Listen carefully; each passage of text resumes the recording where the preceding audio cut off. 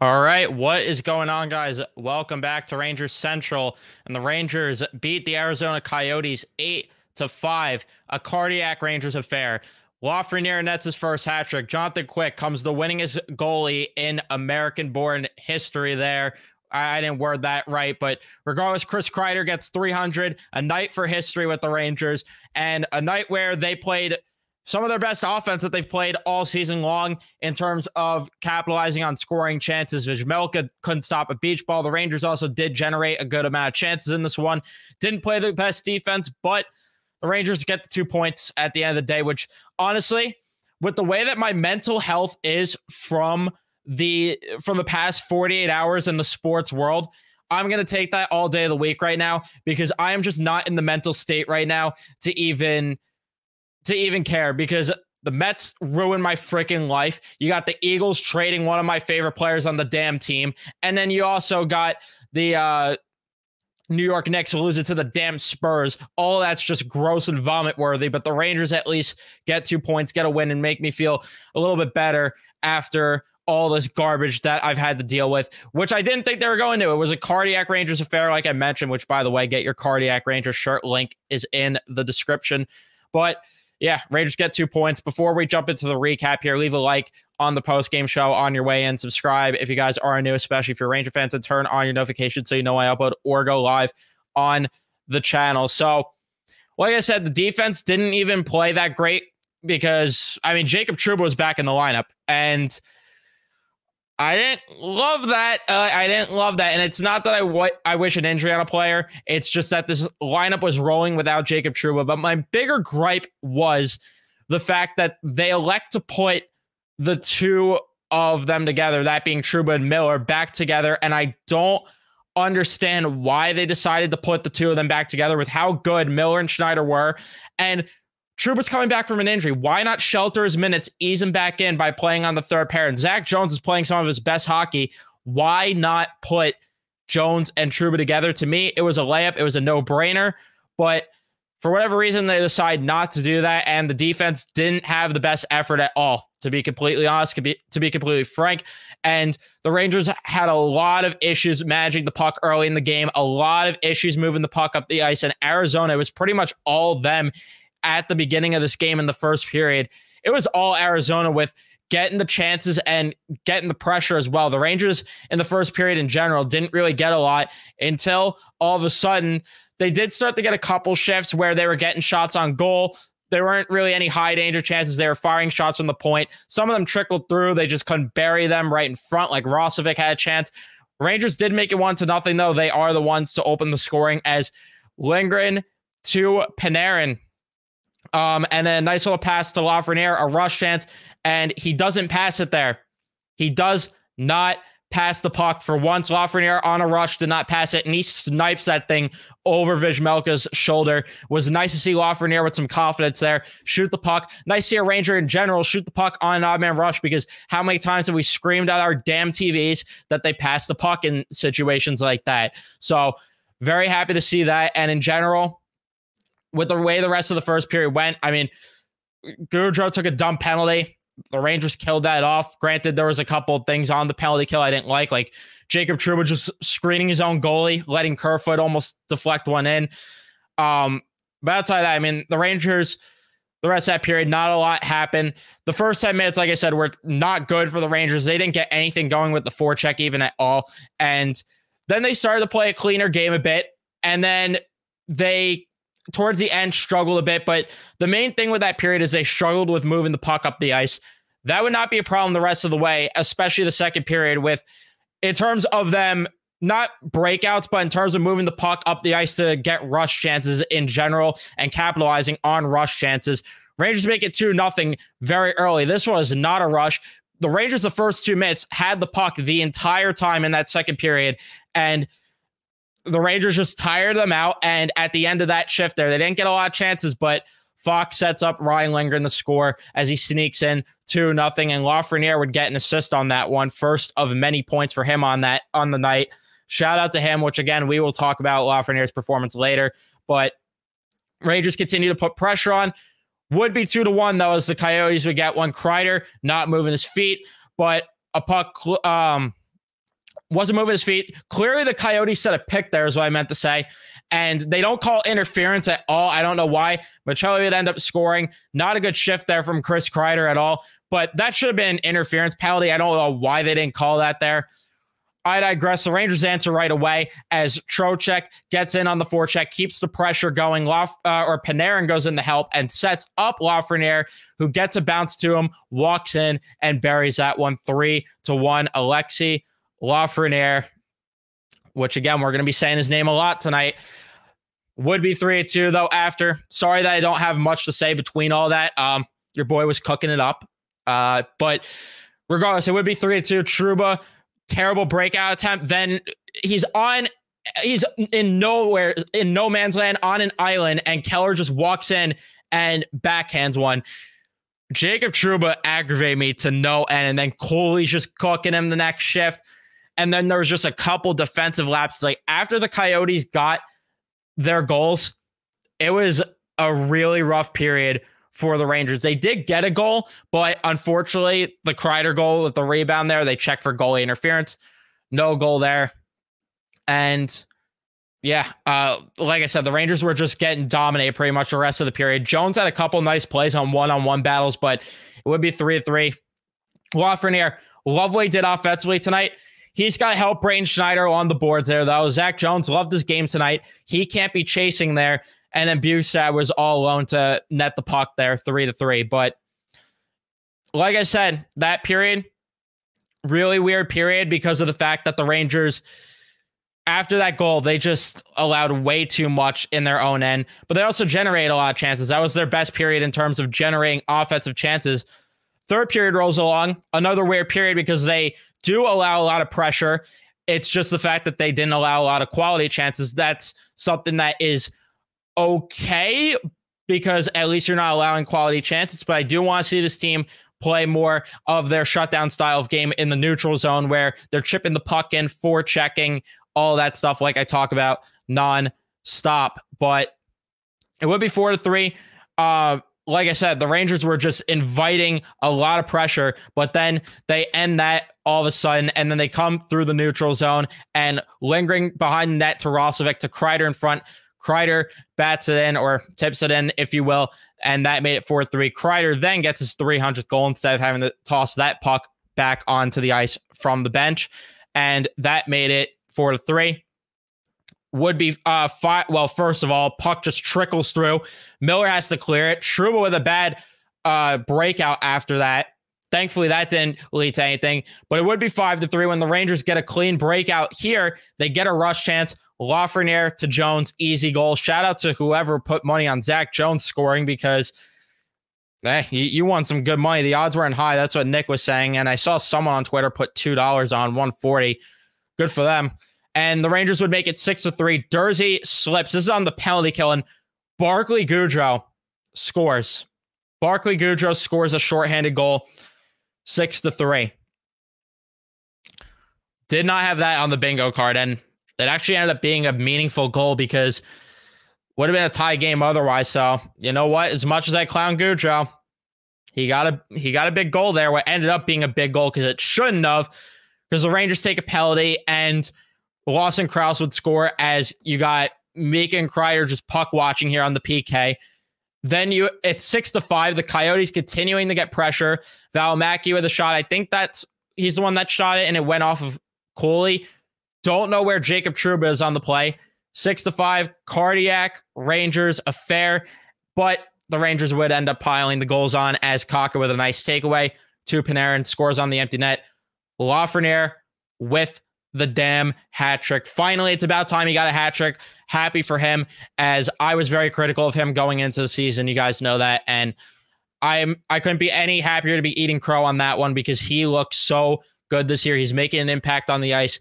And like I said, give him the power play minutes at some point. Give him top power play minutes, and he's going to get 80, 90 points easily because he also did get robbed of a lot of points earlier in the year. And if he starts ripping the puck like he did on that odd man rush goal that he had, it's going to be a nightmare for other teams. And he put himself now in a spot to where he could potentially get 60 on the year. If he's a point per game guy the rest of the year, which he's putting up a lot of 2-goal nights alone, forget just points, 2 goal nights all I'm saying is it's very possible. If it's popsicle, it's possible. But I digress. Like I said, the defense in this game, not good. Jacob Trouba was just not good in this game at all. He needs to be a lot better. I don't know why that pairs together need to be broken up. He needs to get his minutes sheltered at least. The forwards do need to help on the back check as well. There were a lot of times where they were not helping out in terms of the defensive play. Like I said, the Lafreniere one where he's not helping on the boards. Too many guys being open in the slot. Too many point shots as well. And then screens in front of the net. Too much of that. They got to clean that up. They got to clean up managing the puck itself in general, because they spent a lot of the game mismanaging the puck. And how many times have we talked about that lately? That all has to be cleaned up for this team. But if they're going to explode this way offensively, I will love it. But again, it's got to come with quality defense, at least respectable, because there's a lot of shaky defense in this effort. But I digress.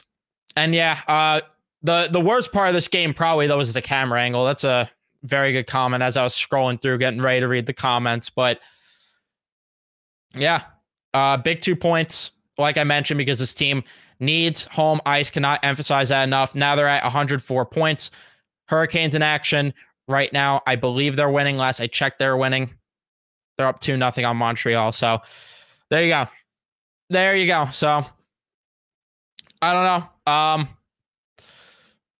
It's going to be a tight race still to the end here. So Carolina, assuming they win, 101, but the Rangers still have a game in hand. Not a bad spot to be in. I'd like them to win the East, and they're putting themselves in a very good spot to do that as well, with 8 games remaining here on the schedule. I'm liking the odds of winning the President's Trophy here, or at least the East. I'd love it if they could find a way to at least win the East, but Dallas might make it difficult for them to win the President's Trophy. That's the only thing. So yeah, really don't know if I have much else to say. The upcoming schedule should be light too. Like, they come back home to play Pittsburgh, New Jersey. The thing that's going to be tough, though, is some of these are rivals, like the Islanders, Devils, Penguins, Flyers. All those teams are going to play them hard. But the Flyers and Red Wings are the only two, like, quote unquote competitive teams remaining. You should be able to beat them, though.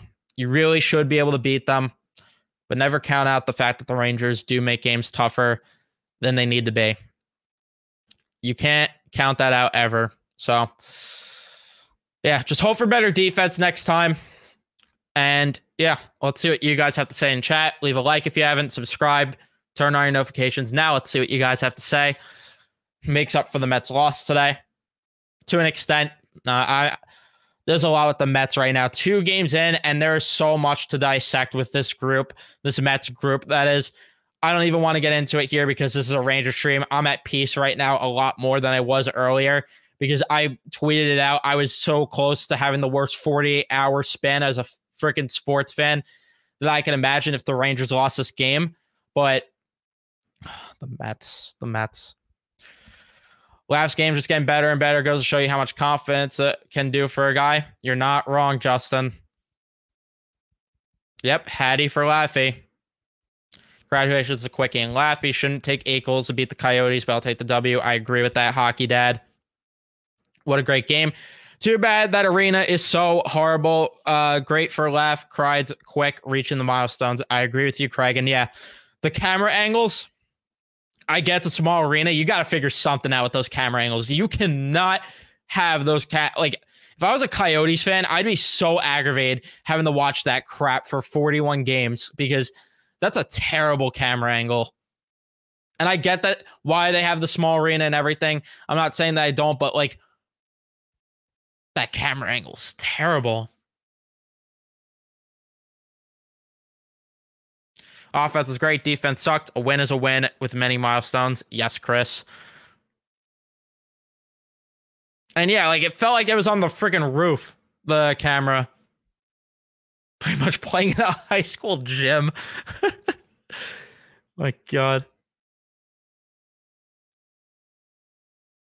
Oh, yeah, no, they can't play the way they played defensively in the playoffs. They can't do that. I'm with you on that. I'm not excusing them for the way they played defensively, but I'm just saying I'm so aggravated with what's transpired the past 48 hours that the defense was so poor that it didn't even bother me to this extent. Believe me, it is a bother, but not to the extent it normally would be, thanks to the fact that the past 48 hours have just been so brutal for me. But nice little early birthday win. Appreciate that, Rangers. Why can't the Rangers play any defense? Good question, James. I got no idea. Got no answer for that one. Trocheck a +6. Yeah, Trocheck. Another underrated piece of the line, of course. He had an underrated game because of his line mates carrying in terms of point production. But most of the time, that's been Laffy, who has a big A in the points and has kind of just been the under-the-radar wingman type, if you will. So...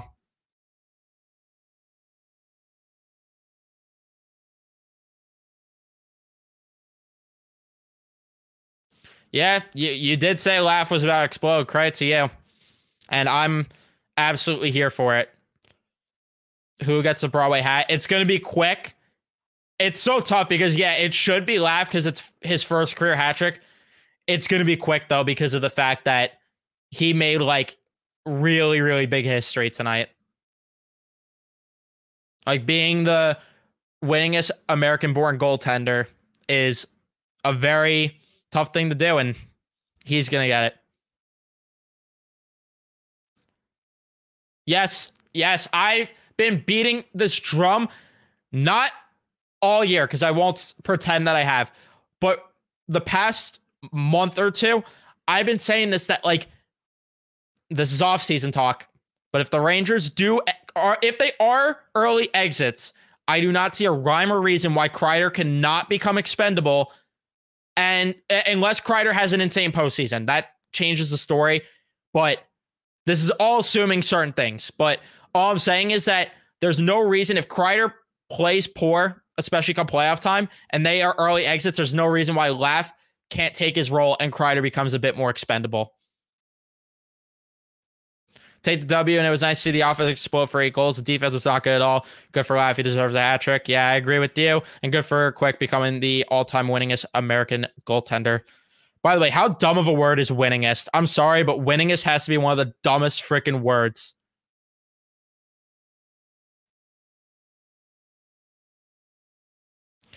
Yeah, Rangers didn't get a power play tonight, which is very interesting, but nice to see them actually produce offense without relying on the power play.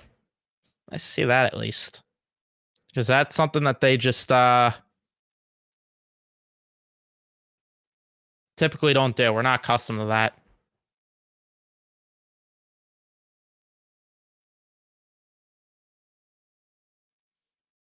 Yes, congratulations to Laughing. Quick, camera angle sucked. Yep.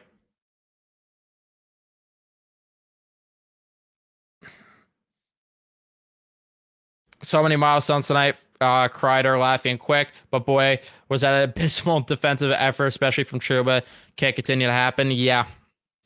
You guys are getting on the defense more than me tonight. That's out of character. But no, I'm with you guys. Like, the defense was terrible tonight. Especially Jacob Trouba, which... oh, God. Jacob Trouba.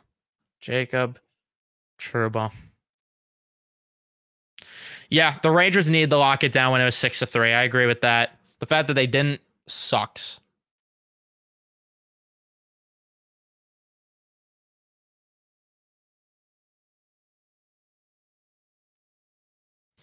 Laffy is playing with confidence, even as passing all the way across the zone on Lindgren's goal. Yeah, that pass too was such an underrated play that he had. Arizona has a bright future if they could build a barn. Oh, 1,000%. They have a very deep prospect pool. They're stockpiling on draft picks. Arizona has a very good future ahead of them. They definitely do. Although I don't know if I don't even remember their coach's name. I don't know why I'm blanking, but I don't know if he's the guy or not. But Coyotes still do have a bright future. I like what they're doing with their rebuild. Yeah, I don't get why they went back to the old pairings either. I just don't.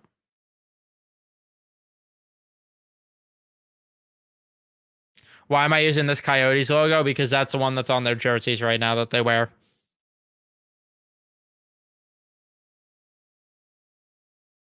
Yes. Hit the like, Rangers Nation. Hit the like button. Yeah, no goals by Mika. None. Laugh, my man. Yeah, way too much stick work and no bodies. Body play in the defensive zone. I agree with that, Steven, entirely. I don't know if you typed too much in the chat, Craig, or if there's a word that you put in it that you can't use, but try typing it again and maybe it will be fine. I don't know. I can see if it's in the YouTube chat here again. You know, I don't see it. You're gonna have to try typing that again. Yeah, patient reward with Lavi's play. Can we try to be patient with Kakko and see if he finds this game? Hate to give up on these young guys. Robert, the problem is, I don't know what level Kakko could get to. I hope to be wrong about him too, but listen, he's a fine bottom 6 player right now. But yeah, I didn't like VC's game at all tonight. Do I think there's a chance Vetrano comes to the Rangers in the offseason? Probably not. I don't think the Ducks are going to move him. Too many guys wide open in the slot. Agree. Cardiac Rangers shirt arrived today. You wore it and they won. Love to hear that, Kel. Love to hear that.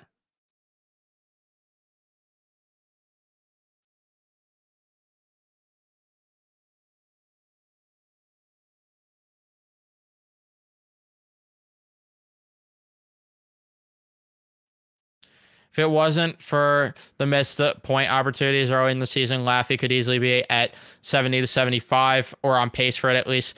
If he has a strong playoffs, we could potentially see him get to 80, 90 points next year, especially if he gets power play one time. Oh, 1,000%. And I would absolutely love that. Yeah, Laff has to be on the power play. Dimitri, I'm telling you, man. I am telling you. Like, imagine it. I don't want to harp on it, but imagine, Dimitri. Just imagine. Not to go all Justin Timberlake on you, but just imagine.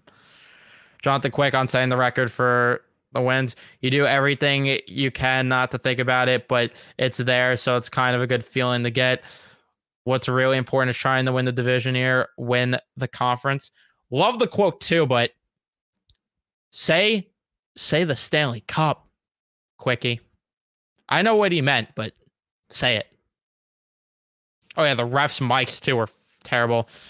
Why do they have a small arena? Because currently the Coyotes are in a situation where they got kicked out of their old arena, and they tried getting an arena approved in Tempe, I believe it is, which is where they are now with ASU.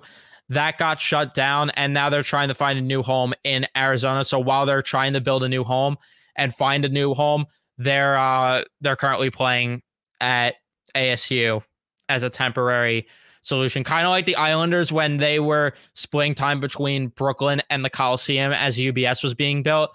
That's kind of the similar situation going on. Although it is taking a bit longer, unfortunately, for the Coyotes' sake to find a definitive home and get something going in terms of construction-wise for an arena, which does suck for them. I do feel for Coyotes fans. I know people are going to make jokes about the Coyotes not having a lot of fans, but I do know a couple great Coyotes fans. Matt, if you're watching this, AZ Sports Guy, shout out to him. He makes great YouTube videos, and he talks about the situation a lot. And, you know, a guy, like, you see the passion that someone like him has, and it's like, listen, you might clown the Coyotes so much, and you might just call them pathetic, poverty, whatever. But then you see like true passionate fans that like we are with the Rangers, with the Coyotes, and a guy like Matt who makes those videos, and you just see the passion he has for the Coyotes, and you could tell he'd be so devastated if he lost his hockey team. Like, I just feel for for that whole situation if they end up having to move. So for someone like his sake, especially, I hope that they don't have to.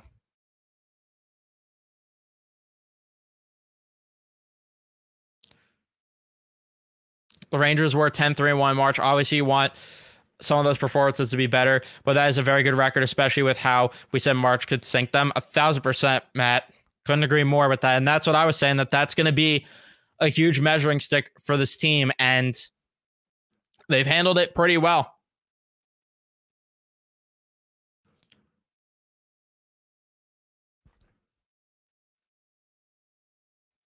Yeah, Trouba was not good tonight. Where can I find the Viagra meme? Where is it from? If you want, I could send it over to you. Or if you want, I could play it and then screen record it because, you know, I wouldn't say I'm feeling it right now, but, you know, why not? My dick is so hard right now, I'm never going to need Viagra. There you go. You can screen record it now if you want.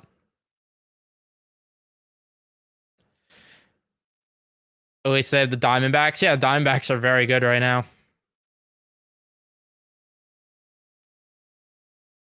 Canes won't stop winning, yeah. No, that's not the Phoenix Coyotes logo. That's their current Kachina logo that they use. Didn't like hearing the howl 5 times. I agree with that. Yeah, they let up too many goals from the slot. Jacob, your guess is as good as mine. I don't know what's going on with Trouba at all. Because he did play good early in the year. That's what's really infuriating. And now, I don't know. Like, I was starting to turn my feelings about him a bit too. Like, and I'm very anti-Trouba, but with the way he played early in the year, I was like, you know, maybe he's changing my mind a bit. And then now you've had this. Thank you for tuning in. Thank you for the kind words. I appreciate that. And salute to Sweden. I feel that the type of game the Rangers play isn't really conducive to Kakko's game. I could really see him doing well on another team like Carolina or Florida. Justin, that I agree with. And that was one of my reasons why, when the whole conversations came about with Gensel, why I was on board with the idea of moving Kakko for Gensel, because realistically, like, listen, he's been a fine bottom 6 guy, but like, realistically, with the way the Rangers have been replenishing these bottom 6 players at will lately, and if it costed a lot of assets, then, you know, that's a different conversation. But say Kakko was like the centerpiece of the deal, to me, I didn't hate the idea of moving him, especially because they could have got Rosovic either way for the third line. And then next year, you got Othman coming up. You got guys like Berard in the pipeline.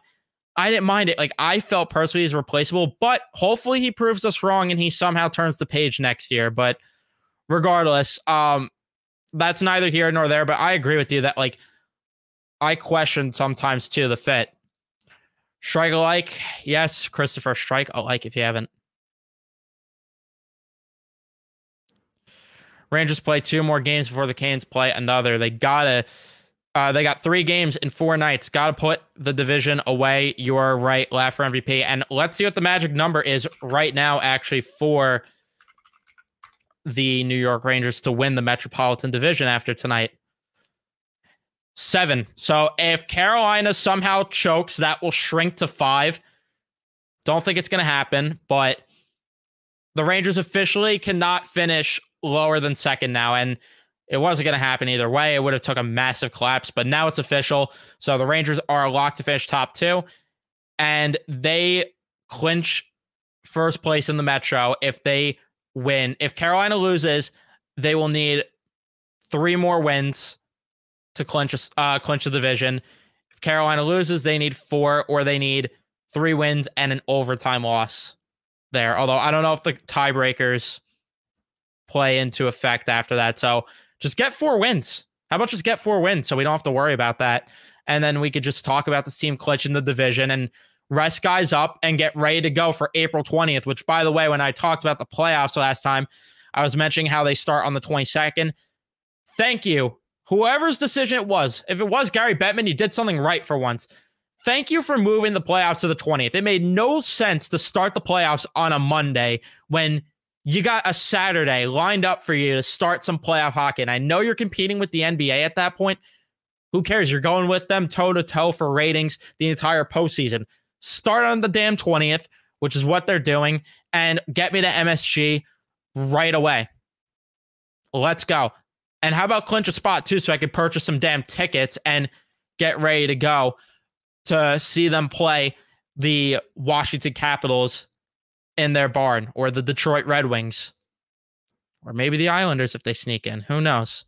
But get me to it. I'm getting to the point where I'm tired of regular season play. I'm getting to that point right now where it's like, get me to the playoffs.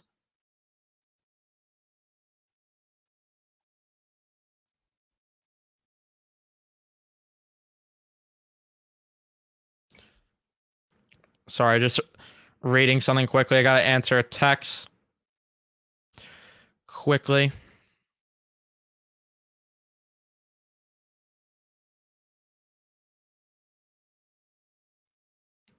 Matthews scored a goal. Nothing new. What's happening around the league? Leafs up 3-0. Buffalo still stinks. Carolina up 2-0. It's going to take a miracle for them to lose at this point. Pittsburgh's up on Columbus. Tampa Bay up on the Islanders. So probably there goes to that chance. Jets and Sens tied. Caps and Bruins tied. Sharks up on the Blues. That's an interesting one. Might be the Flyers. They're struggling. That's a good point, too. The Flyers are struggling a bit.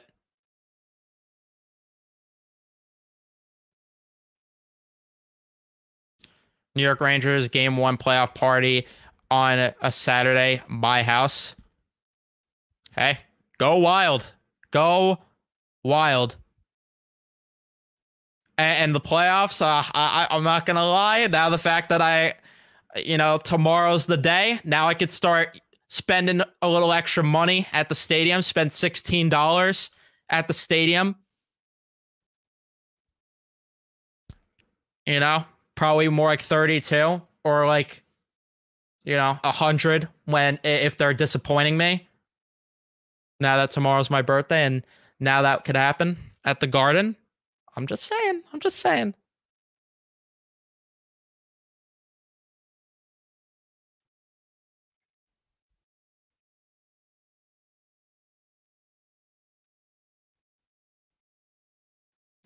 I was giving Trouba major credit earlier in the year. He was playing very well. However, I should have known that good period from him was an outlier. Yeah, like, I don't know.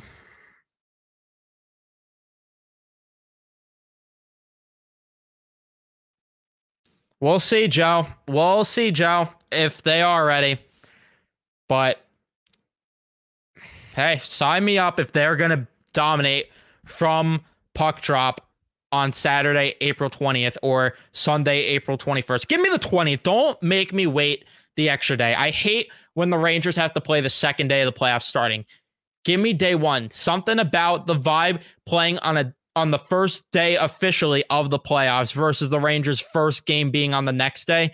Something about the vibes of them playing on the actual first day is just so much. There's something about it.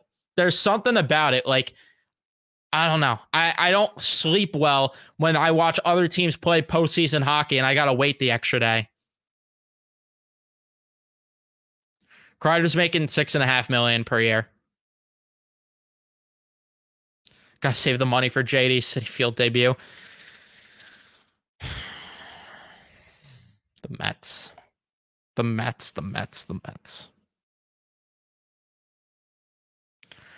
If the Rangers win the division, they will play on the 20th. I don't know if that's how it works or not, is it? Let's look at previous postseasons to see if that's how it works.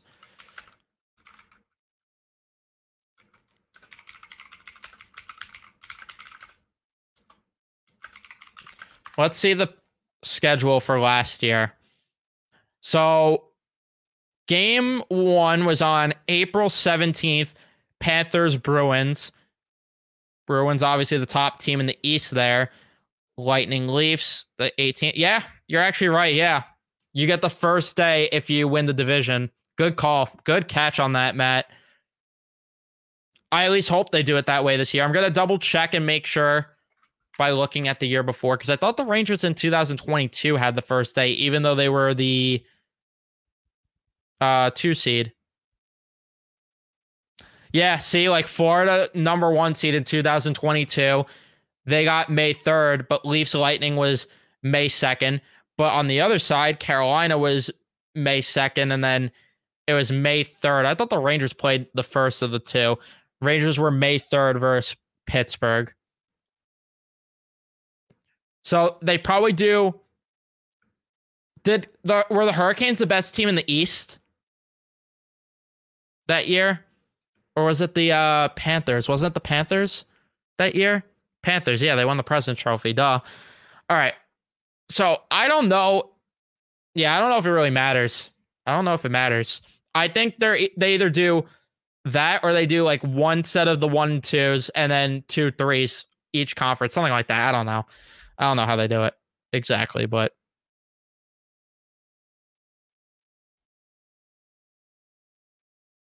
listen, if you see similarities, I'm on board with that, Joe, but we'll see. Don't think that's going to happen, Joe. I think if they're going to splurge on a free agent center, they're going to wait for McDavid. I truly believe they'd wait for McDavid. And I like Draisaitl, but I'm sorry if you're able to hold it out, because this team will still be competitive without him. If you could hold it out, unless Mika's really bad, obviously that changes the conversation. But if they can wait it out for a Connor McDavid, I'm just saying, you gotta do that.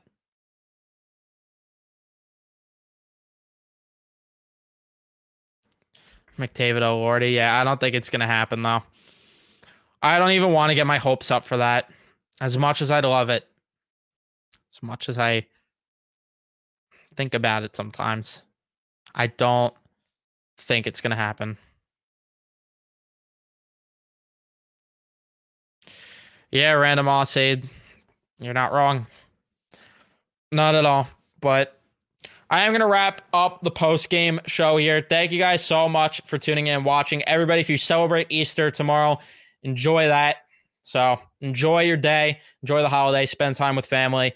Meanwhile, I'll be watching Mets baseball and Knicks basketball. But yeah, leave a like on your way out here if you did enjoy it. Subscribe if you guys are new, especially if you're Ranger fans. Turn on your notifications so you know when I upload or go live on the channel next. And I will see you guys in the next one. Have a good night, everybody.